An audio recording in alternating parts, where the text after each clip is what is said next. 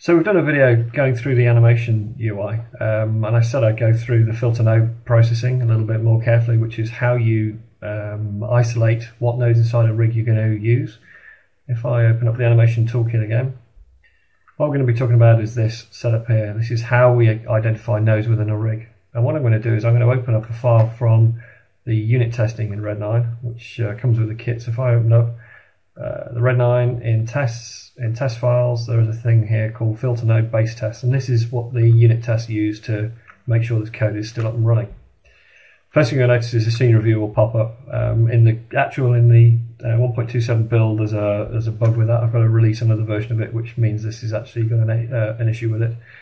But this is the whole point of the scene review. It just tells you what's going on with the scene. This is just a pop-up. So if we look at this scene, what we've got two scene routes, world route, and the reason for two routes is just for me to make sure that I'm isolating the right nodes in the tests. But let's say this is the root of our rig, and you can see if we expand that down, what we've got inside the root. We've got a mixture of joints, NURBs, we've got some locators in there, some meshes in there, a bit of everything. And like I say, what I'm going to do is I'll just clear the DAX on this. So if we go to basic setup, and we'll clear that. Okay, so this is the basic filter. Now, the filter is a top-down filter, so the first thing it will run is meta-rig. Now, we'll get to that in another video. Next filter it runs is a node type, which is simply the CMDS list nodes of type. There is a little caveat to that, in that if we open up the search UI, both of these run the same code. I said earlier in one of the other videos that this is clamped to transforms. This isn't, so we'll show you that in a second. If for example, I go in here and we'll go right-click, we go, I want nodes of type NURBS curve. If I select the world root filter, what we get is the transform of that NURBS curve. So if we just go show shape, you see we've got the transform node selected. If we use this filter here, you'll see there's an extra button here, return transforms where applicable. So in the animation tools, that's thrown for you by default. There's no way around it. This is designed to work with transforms. This is the node searcher, which is doing exactly the same thing, but you've got control over that flag. So if I do the same thing in this UI, node types, in fact we use this thing here, we've just got some checkboxes on the top here to make it a bit easier in this UI. I'm going to take that one off, search, you'll see it's actually giving me the shapes. If I put that on, it gives me the transforms. So that's the only difference really between these two UIs. This one you have extra control. The other one is that this is a world-based filter. So if, for example, let's collapse those up a little bit. We see we've got two routes in here. If I have nothing selected, from selected here, if I take that off, filter, it'll go away and filter everything inside the scene that matches this filter. But I mainly want to concentrate on the one in the animation UI today. So we've got NURBS curves, so let's go world NURBS curves. Now this is a stacked thing, so basically you can say anything that matches these node types within it. If you've got your own node types coming from custom plugins, if you just comma separate it and you type your custom node in there, it'll filter for those as well. So that's quite an easy one. I'm going to leave that blank for the time being. Now what that basically means is that if I do filter, it gives me everything underneath it. It ignores shapes. Again, this is a transform node, so I'm going to hide the shapes here. So it'll give me everything underneath that root. Mainly because I want to go through these two. So search attrs is doing exactly that. It's I know, for example, within these I've got a few nodes in here. You can see they've got marker attrs. It basically means that they've got attributes inside the systems that I know I can pick up within unit tests. So if I come down to extras, there's one called marker attr. So if in this UI I go, what do we say, marker attr, and I'll select the world root, click, there we go, it's got everything that's had that marker attr in it. And again, this is comma separated, so we can go, I know for example there's another one called float attr, and again this is another thing that I use inside the unit tests, and that's picked up these poles down here. Now that's great, but what if you want to be a bit more specific in there? Okay, so let's say I only want it if marker attr, we'll do the marker attr for starters, we'll get rid of the float there. I only want it if that equals right. We'll do the same test. So that means that this one in here has got a marker attr, and the marker attr is right, which means it's ignored this one here, whose marker attr is left. So you can see that you can isolate various things. Now, what happens if I want everything with marker attr? I'd only want the ones where the marker attr is left. And maybe there's a marker attr which is center as well. So let's put another one in there. I'm going to go marker atta again. And in this case, I'm going to go not. Not is an operator in this case, and it's not with a colon in there. And what that's going to do is going to give me everything that's got marker atta, but it's going to ignore any where marker atta equals right. And if I test filter again, you'll see it's picked these ones up. And hopefully those are marker atta left. And that one's got marker atta with nothing in it. So you can see it's got everything with marker atta, and it's ignored them where the marker atta is right. Now the other thing on this is it will also do float comparisons as well. So for example, in the one that I know is also on these two nodes down here, I know we've got a float atta. So if we do this just to make sure it picks them up, there they are.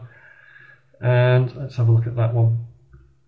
Okay, 2.533. This is a float atta, but it's by tolerance. So it's not just a simple string comparison. This is a tolerance compare against the values themselves. Now we'll go 2.533, which means it's picked that one up and it's ignored that one whose float atta is set to 0.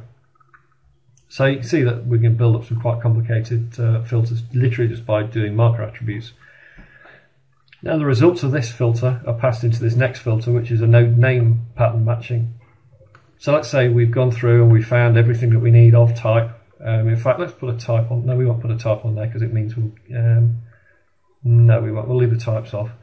But you could quite easily say, okay, we want just the NURBS curves, which will just pick me that one up. But I just want to go through this thing here. So looking through this, we'll go, okay, we want anything that's got CTRL in the system. Root, test. There we go. So we've got both that match these filters. So that basically means that this has got either the float atta whose value is 5.3, or it's got a marker atta whose value does not equal right, and its name has CTRL in it. Now this is a regex expression, which means it will compile whatever you want in there. Anyone that knows about Python and regex, you get a grip on this. You can see as we hover over this thing, it'll also say that we have clamping left and right. Again, that's regular regex pattern matching. So you can see that by using these, we can really pinpoint every node that we want within a rig, and that's the whole point of this. The whole point is to go through a hierarchy and say, I want just these nodes because those are the controllers within my systems. But then what about this? No priorities. For this, I'm going to load another scene up just to show you how important this actually is within certain systems in the Red9. And I'm going to open up a file from a friend of mine, which is that one there. Let's let this one open up. This is a couple of penguins in the scene. And it's a proper production rig. It's from a commercial. If my PC opens it up, there we go. Okay, so penguin anim. Now, I've got a filter already down here for him, but I'm just going to build a quick one up. Let's just clear all the decks on this, and we'll go basic filter.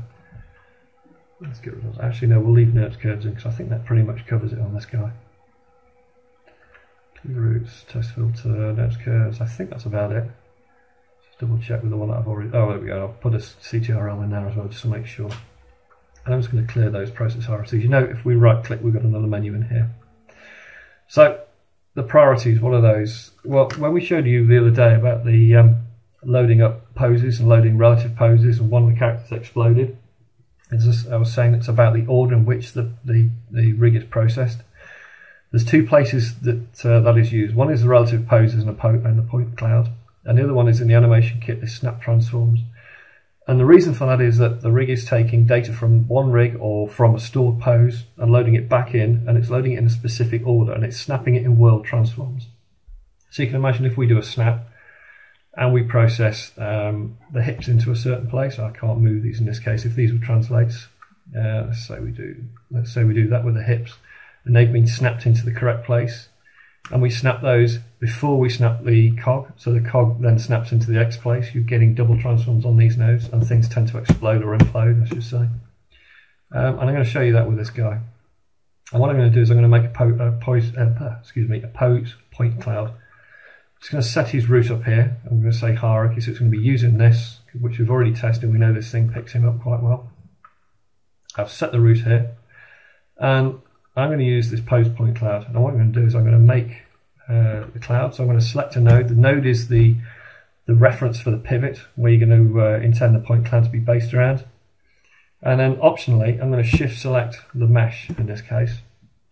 Now again, if you wiring things up properly, if you make a wire between the root here and this mesh called render meshes, this will get picked up for you.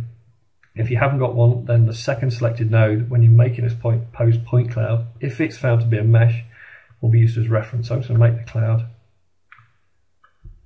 Excuse me, that. Now what I'm going to do just to show this going wrong is I'm going to shift him up. In fact, let's just take it to a bit of frame where we know there's some data in there. Let's just update the point cloud. Okay. So I'm going to shift him up and I'm going to rotate him around a bit. That should do. And then we're going to snap pose. Now what you'll see there is we've got some stuff going wrong, and that's basically because the hips have been snapped after or before the pole vectors. So in other words, the order in which that snap is happening is wrong. And just to prove that, if you hit the snap pose again, because you're now snapping a second time, then it snaps back into place. Incidentally, that's exactly what this thing here, this iterations, is this snap transforms. If the first pass is wrong, i.e. we snapped node A before we meant to snap node B, the second iteration, because node A is already in the right place, node B will then snap back into the correct place. But it's better to get this snap priorities right in the first place. So we can see with this one it went wrong. So what I'm going to do to correct that, I'm going to delete that pose point cloud again, is I'm going to give it a hint as to which order these nodes should be snapped in. So what I'm going to do is I'm going to select the cog. Let's just go to this for a sec. I'm going to select the cog. I'm going to select the feet. I'm going to select the wrists. And then I'm going to select the hips. And go to the Red9, right click, set priorities from selected. Bosh, and there you go. So it's going to select cog, then the feet, then the arms, then the hips. And this is the order. This is an order priority, if you like. So what it's going to do is, when we do this test filter, the results from that, these are then pushed right to the head of those results, which means they get processed first. And just to make sure that that's actually fixed this issue, if I come back to this guy, I'm going to do the same again. So I'm going to select a node, I'll select his mesh, make the cloud. I'm going to shift him up. I'm going to, in fact, let's do something really horrible. Let's rotate him round that way, and then we'll snap. And you should see everything is still bang in place, and that's because the order of these things has now been rectified, and this is the order that we're saying these are going to get processed first. And that pretty much goes through this setup. The only thing left to do really is to store the filter. So we're just going to go store new filter, give it a name, finish pen, that'll do, penguin, set, which is, where do we put it, finish penguin, which is there. It's stored all the data out. So next time you want to process this rig, all you've got to do is select this, and that's what you've got to do. I hope that helps. Thank you.